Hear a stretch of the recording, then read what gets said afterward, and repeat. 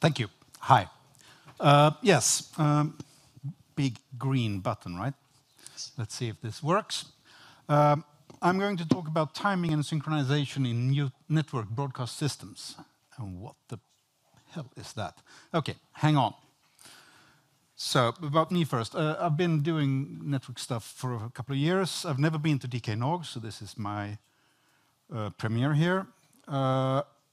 I've mostly learned things from more competent people around me.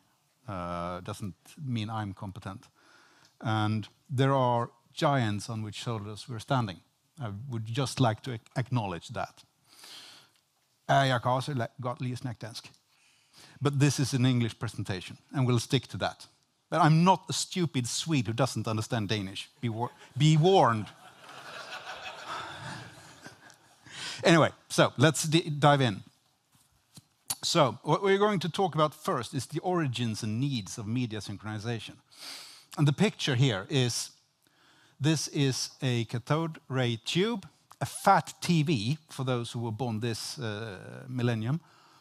And it's the thing that basically is the origin of synchronization in media, with film frames as a strong runner-up. And the technical needs of the cathode ray tube, how the electron gun draws the picture on the scope or on the cathode ray tube, is what governs sync systems for media still today. So if we just look at how we perceive images and sounds, this is a very good illustration from a US Navy instruction film that's old enough that I can use the picture. And what you see, let's see if we can get a bit multimedia. Yeah, this is the sound. This is a linear representation of the waveform. These here, sorry, let's go back and press the right button. These are moments in time. These are fixed moments in time that our eyes and brain are making movies out of. This is a very important thing to understand for media synchronization. Now, of course, if we take and digitize the sound, we will also have moments in time in sound, but they will not be 24, 25, 29.93 if we are really perverted Americans, or 50 or 60 or 120 frames per second. They will be 48 kilohertz. And that is not Kelvin hertz, Mr. Jugbeck. That's kilohertz. That's my... I did write kilo with a big K there. Sorry. Anyway, so further, we need to ensure that sound and picture are in sync. We need to make sure that this... And we have a fairly small window. One frame in PAL land, which we are here, 50 hertz, is 20 milliseconds. And most people can find out within 1 or 2 frames if the sync is off, without training. And sensitized people are even better than that. And of course, the only way to achieve synchronization is to wait. You cannot speed the world up, not in real time. If you're cheating with files, of course, but that's not the case here. So there is a startup opportunity for the one who invents the earlification device. I've been waiting for 30 years. It's not here yet. Yeah, so screen revolution. The CRT, the fat TV, is a hipster thing. We don't need to steer the electron gun. It's basically we take a blob of bytes representing pixels and throw them at the screen.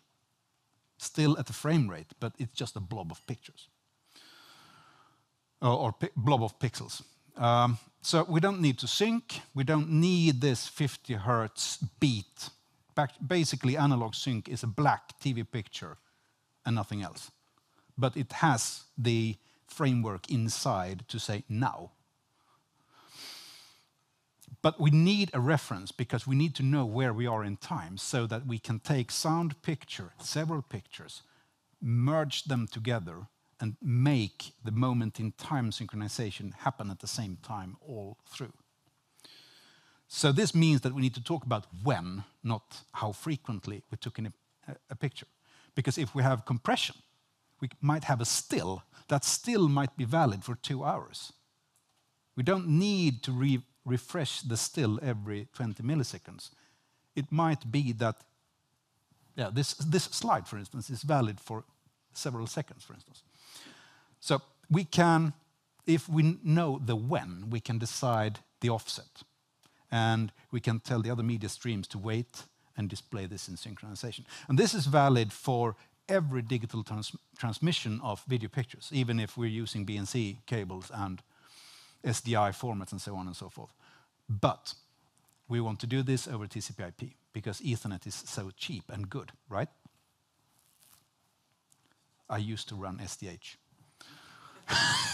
Anyway, so what this boils down to is that modern TV production is increasingly networked because the fact that we want to look at cat pictures and cat movies and that the bandwidth demands and the standardization onto Ethernet switches that actually also can look at an IP header, top of rack, 1U, pizza boxes, switches, routers, they're cheap. They're extremely cheap compared to what you get in a traditional media switching system, if you just look at the bandwidth. So, and of course, the multiplexing abilities of TCP/IP are quite astonishing when you're used to having to buy a new interface card when you go from progressive to interlaced scanning. In RTP, which is what is being used the most, it's just a flag. Software-defined picture transmission. That's kind of nice. Of course, TCP/IP is the Wild West. There is no timing, there is no control, and all the telco people are running around scared because there is no one who is in charge. Especially on Ethernet. I mean, token ring, that was nice. An SDH, yeah, clock. Anyway, so what we do is that, of course, we use the multiplexing ability again. We have a service on the network. And this time it's, I shouldn't say on, it's more embedded in strange ways. PTP, SEMPTE and AES, who are the standards organizations for film and video and audio respectively, they've decided to use IEEE 1588 2008, which is PTP version 2. Then there are infidels who are using PTP version 1, and of those we do not talk. That might include the mixing desk at the rear. I haven't looked too close. Anyway, so this is not your common usage of PTP. I mean, there are industrial uses for PTP that are pretty close to ours. You have automation, you have... Oh, we have pictures. You have automation, you have power system switching on time, and so on and so forth. And you have navigation stuff and so on. What we do care about, not so much the offset to UTC, and we don't go to the International Bureau of Times and Measures and compare our Allen deviation every 6 months. That would a proper time not do. We don't. We just care about the timing island we have built to 1 microsecond, which I am quite proud is slightly narrower than 5G. 5G requires 1.5 microseconds. And there are indeed islands. The island is fairly small, and there are lots of rubber buffers. Think of the large airplane full of tapes analogy, or TCP with buffering, and delays between the islands. A lot of it. And of course, this being broadcast, there is a lot of cargo cult. There are lots of people who know perfectly well how traditional video works that don't have even a shadow of an idea how we people actually transmit bytes between places. They are really out in very deep waters. And the vendors, of course, they have found out this. So they learn just a little bit more. just a little bit more than the users. And then they find, oh yeah, let's package this and let's make it so it barely works. Put it on the show floor and sell it. So yeah, there's a lot of voodoo. You can't have that if you want to buy from more than one vendor, or if you actually want to have something that works even when the vendor support is, So, let's see here. Button.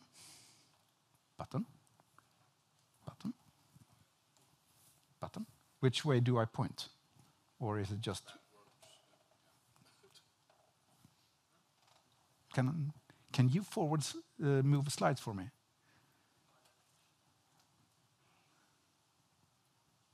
This is standing between you and your beer. That is not a good thing. Okay. Most likely a timing problem, yes. Okay, so I'm backing and going forth again. Yes. So, a little bit of a word around standards. We've got AES-67, which is the audio transmission standard. This linear audio, CD quality, basically, but 48 instead of 44.1 kilohertz over multicast, RTP. Video is pretty much the same thing. You take a video frame, uncompressed, and dump it into RTP, and then throw it on the network using a time reference from PTP. So it's basically just IP multicast. There are an interesting mix of fat and thin streams. The audio stream for a stereo pair is about 2.3 megabits. A uncompressed 1080p frame is about 3 gigabits, give or take. So what you can say is the SEMPTE and AES-67 standards are paywall versions of IETF standards compilations. So you can mostly realize what they are by reading RFCs. But then you have the PTP standard and so on and so forth. So, as I said, RTP timestamps headers reference to common clock distributed by PTP. Same method for video and audio. And where it gets interesting, I've chosen an example out of reality here, which is synchronous or synchronous choice for audio. And that's basically, do we buffer wait to get in line? We can use the timing information in PTP to steer the sampling frequency only, and then take the sound as soon as we have it.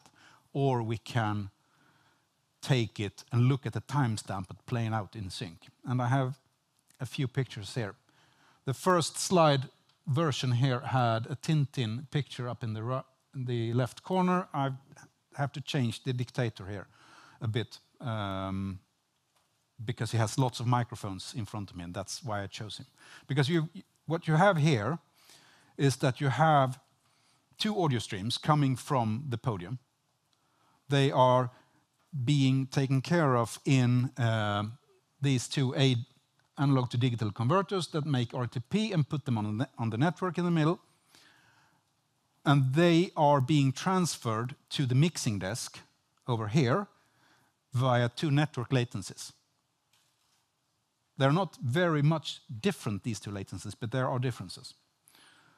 And then we go to playback after having mixed the streams. So we have two microphones working together, picking up the same sound, and that ends up in the same playback. And now let's see if this PowerPoint is better than the other PowerPoint. This was supposed to be a movie. This is a Lissajous pattern from two tones on an oscilloscope. This is what happens when you have two unsynchronized streams. No lock between them. If we do synchronous, we have two tones. I am imagining that the dictator is just saying foul words, so this is roughly a 1 kilohertz tone, blocking his foul words out. And you have a latency between the two streams. And this is if you only lock to the sampling frequency. If you actually look at the timestamps and align the samples synchronously, you will get to this. No. there is a bonus picture. Hey, this is Danish phase difference. Everybody who's done the XY experiment on an oscilloscope recognizes this, and I call this Danish phase difference, obviously. Now, let's go further on. So the synchronous picture is this. The signals are in phase. Actually, I cheated. This is only one tone, but it will look the same, and it will sound the same. That's the important part. The synchronous text label here is very, very cleverly placed over the on button here, so you can't see that the second input on the oscilloscope is actually off. I've now admitted as much. Anyway, further on. We want to build a timing infrastructure so that we can actually use this. And now we're coming to the network engineering part of this 15-minute warmer-up. So what we had was a project at SVT to replace the legacy sync, the actual old box. So old that you would never ever dream of deploying or having something so old in your network, right? 15 years, I think. What we needed, and we had realized this fairly early on, very, very, very hands-on realization, that all forms of timing needs to be referenced to this common time frame. It might be blackburst, which is a black TV picture, tri-level, which is a modern digital sync, word clock, which is the digital sound sync, SEMPTI clock, which is time, which actually looks like a clock with 50 frames per second. NTP, PTP, 1 impulse per minute, like in this clock here.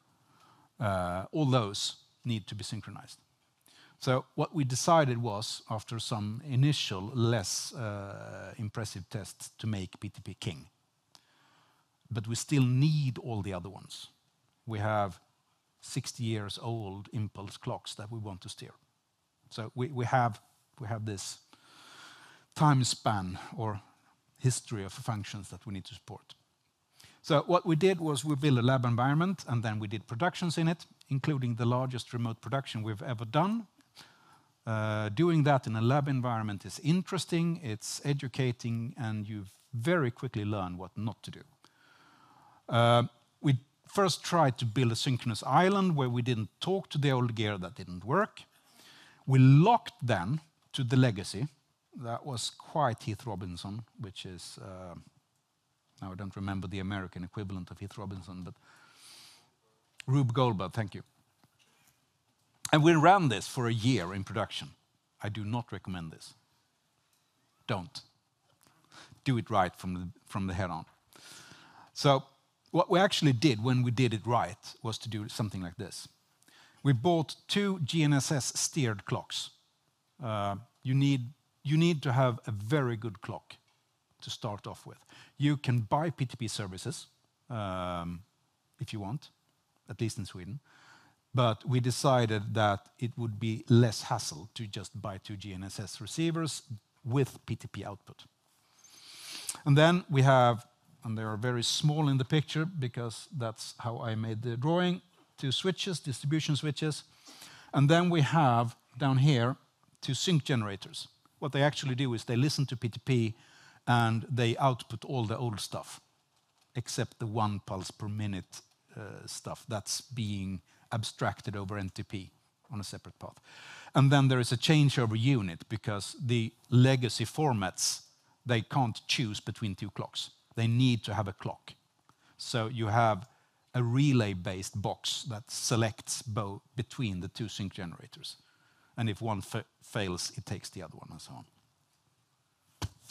Now, network-wise, PTP is not an ITF protocol, and you can tell. It's a level 2.5 word. More. I really understood it when I started to look at it as SDH clock. You have a clock going into something, and then it's being used to drive that device, and then that device drives other things. Then there are transparent PTP switches. I don't like them. So we do, because a lot of our gear requires a boundary mode when you have a clock in the switch that actually reclocks and makes a new PTP clock. We run everything in boundary mode. And the distribution switches, let's see if we can go back, the little blue ones here, they run level 3 links to all consumers. So there is no routing through. It's just hop by hop. So PTP is hop by hop. It's very important to understand that. And yes, as I said, there is the theoretical possibility of having a transparent or non-aware switch in this. None of the good things do that for a reason. Anyway, we need hardware support, of course. It's required. You cannot build this as you would a normal ITF protocol on a stupid switch. You need to have the hardware support in the device, or it won't even get close to good enough. And of course, it's an IEEE protocol, so it's full of options. The power people wanted their profile, the telco people wanted their profile, the SEMPTE people wanted their profile, and the audio people in AES wanted their profile. And they all differ, so you have to configure. And there are parameters on how often you send messages and so on and so forth, and they have to be aligned over the link. There is no learning. You have to do it right. And the expensive switches can send more clocking packets per time unit per port, which is good because it makes for a better synchronization. And the cheaper ones can't. So we need to follow on in what the hardware is available, what kind of capabilities are available in the hardware. Now, there are a few devices on the market that aren't sold as switches, but they actually work like that. And media converters, if you have to go from fiber to copper, there are very many of those that are Ethernet switches.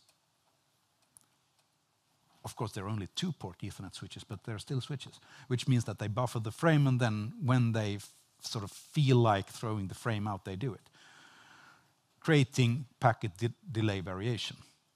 Jitter is something that only salespeople say. And the other prime example is the divide by 10 OADM. When you have a 10 gigahertz wavelength over Ethernet, and then you switch it down to 10 1 gigabit Ethernet connections. That is, timing-wise, a disaster. Don't buy those. Always buy the full frame, the full bandwidth of one channel. And then you can do 600 kilometers, no problem. I've done it from Stockholm up to Norrland in production. It works, no problem.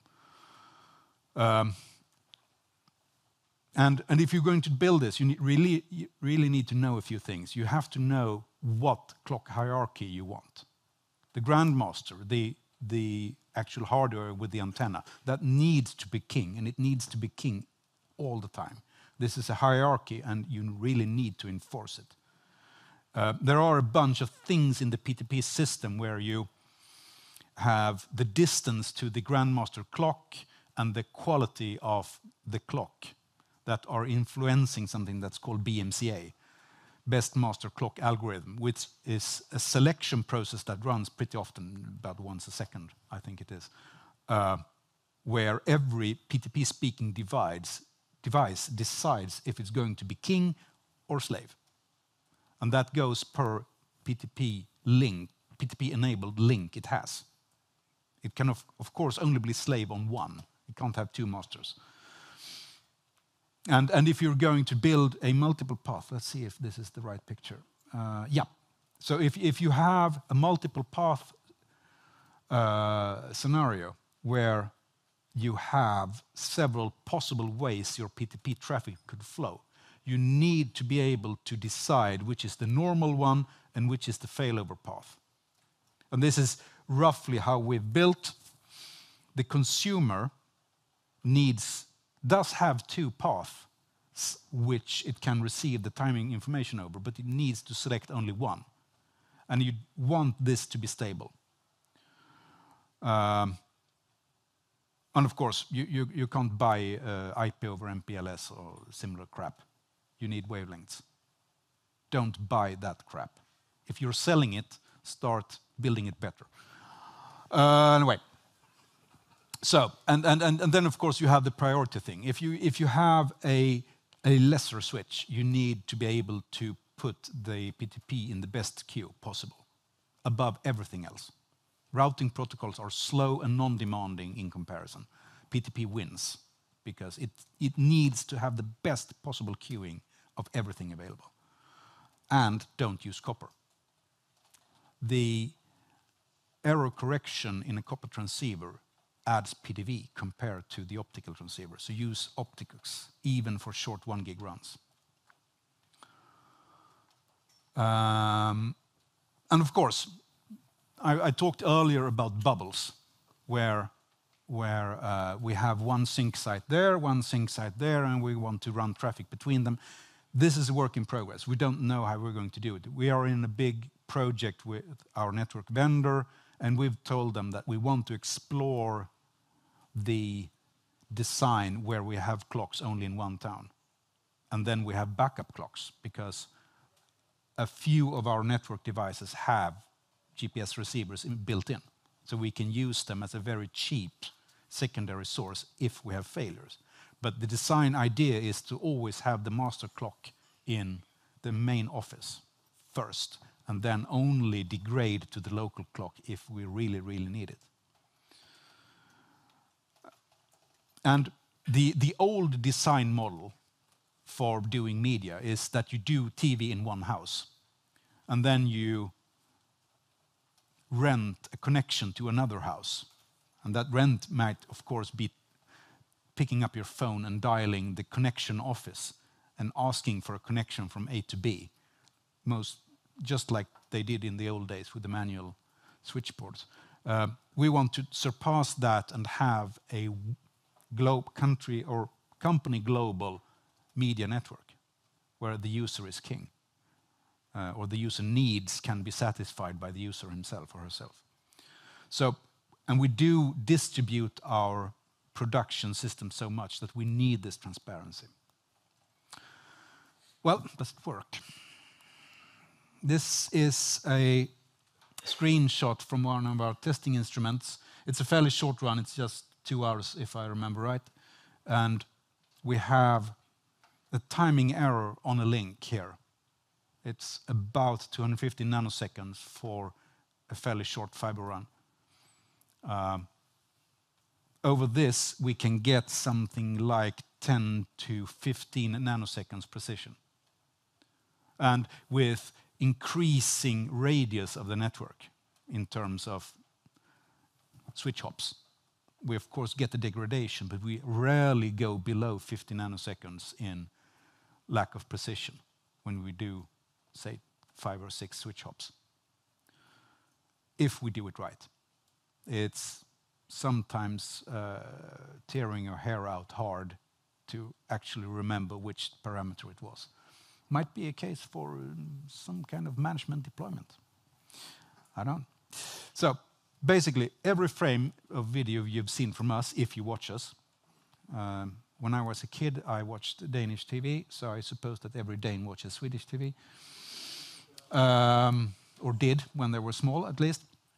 So since March 21, we've run PTP clocking as the main timing information source for every video frame we've made public. Yeah, that's it. Questions?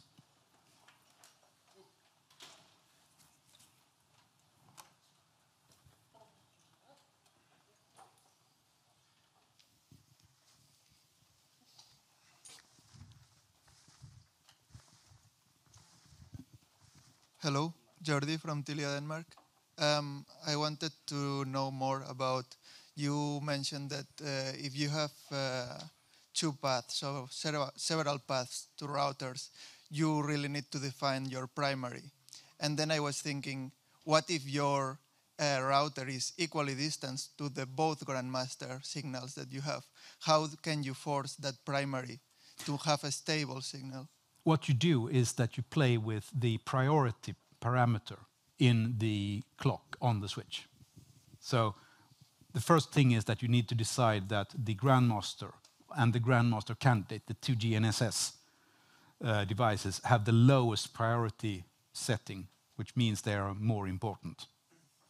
And they have the lowest priority setting of any device in the entire network, which means that they will be king as long as they are reachable.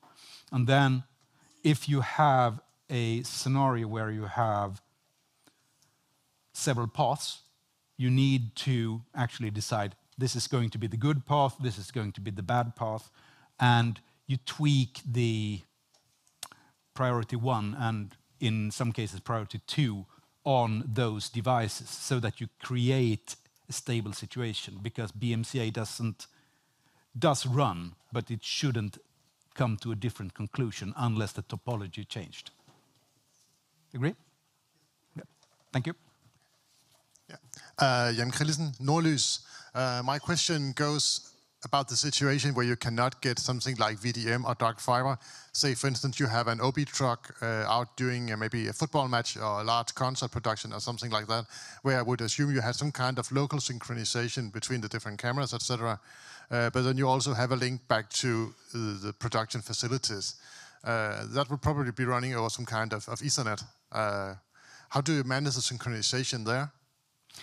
What you do, if you need PTP synchronization out there, you don't need it for everything all the time if you have legacy equipment. I mean, a lot of those productions are legacy equipment that have some kind of old synchronization, and then you just submit the signal. But assuming that you want to have PTP synchronization out there, you can build a sync island with a local clock, and then you can transmit that signal with the timestamps, but without a PTP relation between sites, and you can receive it, and you can clock it to the house clock. It's possible to do that, and most people who do build distributed systems do it that way. It means that you need to have some buffering on the path, because you have, if it's a soft path, let's for instance say that it's an MPLS service, you will have to have something that buffers for PDV, buffers per packet loss, which you really can't deal with, but actually mostly PDV. So you can do it, but you will get less quality in terms of low delay. And that's a production problem rather than a distribution problem, because if you have links, let's say comms links, people are talking across, then latency will be a problem. If you're just delivering a finished program, 250 milliseconds of latency is not going to be a problem. Right. Okay, thank you very much. Thank you. Anyone else? They want beer. But we need to talk as well. Hello, Thomas from TDCnet. I'm curious, how is your, it seems like you used GNSS, maybe GPS or whatever, satellite system for the primary clock. What is, if that is disturbed for some reason, jamming or whatever, what's your holdover time? Do I have any design criteria? And then I was interested in if you can't achieve that, what's the consequence, that the picture and sound will go out of sync, or will it break down? Yeah, I understand. Well, what we need to think about here is that, as I said earlier in the presentation, is that the actual accuracy to UTC is not as important as the fact that everything is going in lockstep in my island. So as long as I have a reasonably good holdover clock, and I have overnight oscillators in the GNSS receivers and so on, so I have a fair amount of holdover there. I haven't tried this, but I also have two, and they are slightly moved apart, and they are also using a bunch of different GNSS systems. So I have a mix, which means that I will probably have at least one that's reasonably well working. On the other hand, on the other side of the street, we have the US Embassy. And we've seen GPS jamming, not only from Polish trucks, but also from other people. because we had a president visit and there was completely havoc in GPS. So yes, it's a bit of risk. Hello. I'm just curious here as a follow-up question. If you say that accuracy to, this might be a dumb question because it's late in the day, but you say that accuracy to UTC isn't that important to you. So why are you buying these GNSS antennae in the first place? Basically because I want a clock that is very stable in terms of how long a second is. Ah, okay. So basically I want a monotonically, boringly good clock. That's the case. And if it's locked to UTC, all the better, but it's not critical. It's the... Basically that's the cheapest, most efficient way of... Yes. It's a very cheap way to get a good beat. I mean, I would love to have a cesium normal in my basement, but who wouldn't? I mean, it's completely normal. Oh. You mentioned you have... I'm Mikkel from Subspace.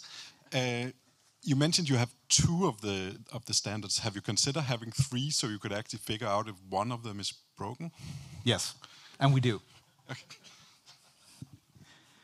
So yes, we are listening to several protocols at the same time. Anybody else? Please, thank you, Mogens, very much. Mange tak.